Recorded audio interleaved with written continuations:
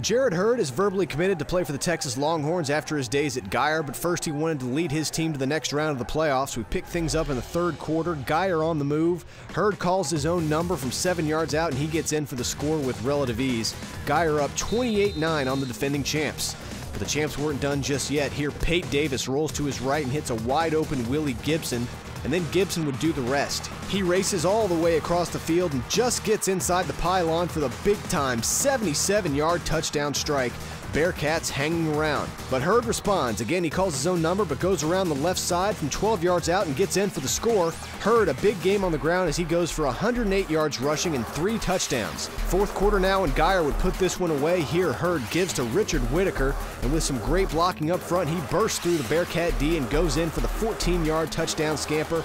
And with that, Aledo's reign has come to an end as Denton Geyer cruises to the 42-30 win, and will now face the winner of today's El Paso Chapin Amarillo game.